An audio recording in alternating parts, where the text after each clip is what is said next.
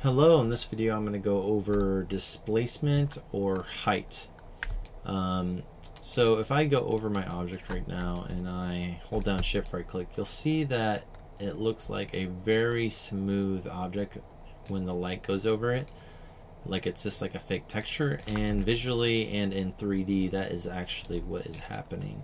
This texture isn't moving or changing the micro bump on your object, so we need to add that. But I want to kind of show you what displacement is actually doing.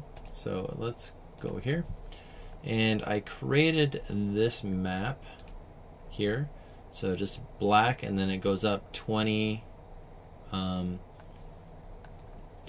20 values. So this is 0, 20, 40, 60, 80, and then 100, or 1. So white, completely white object is this side. So now let's go over back to Substance Painter and import it in, and then I made a new layer and I'm gonna apply it to the base color. And I did this before, so I just I'll increase the amount of tiling, so something like this. And then I am going to then put this, so I put it there so you know what each value is doing. I'm going to put that same texture in the height, which is form of displacement. So you'll see here that it looks like it's actually working. So it looks like you actually have some displacement and the light is being affected. But what this is doing, it's affecting our normal map. So if you look at it from a glancing angle, you'll see that it's not actually pushing up the geometry. It's basically using the normal maps to fake a displacement bump. And they use these a lot in games. Usually you want to keep the normal map detail small, because anytime it gets bigger, it doesn't create self shadows, like it doesn't create accurate shadows, and it doesn't give you a good silhouette. So if I go over here and then go down to normal height mesh, you'll see what this looks like. So each one of these colors,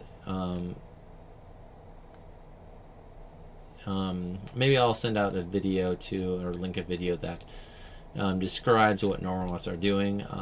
There's some good ones out there, and I'd probably kind of kill it if I probably wouldn't do a great job if I just described it without some visuals. So I'm going to go to normal. So the way that we can get our height map to actually displace out is by going up to here under shader settings, and then by default this is all the way to the top. Just go all the way to the bottom, and there's something called displacement and tessellation. Enable that if it is not enabled, and make sure your source channel is at height.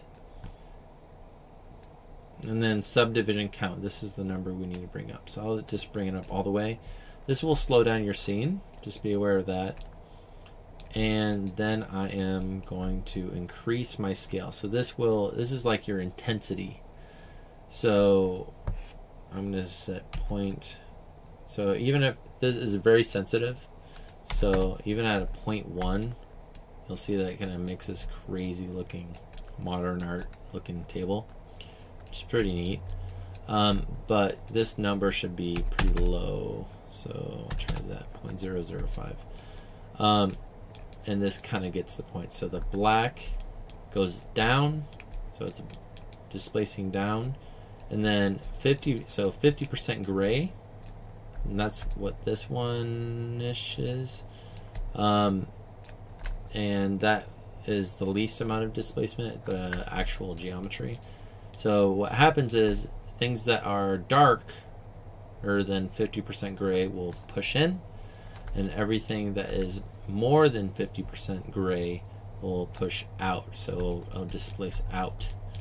And you can kind of see that here. So see how the black is going in, and then I think that's not a perfect 50% gray. Let me double check.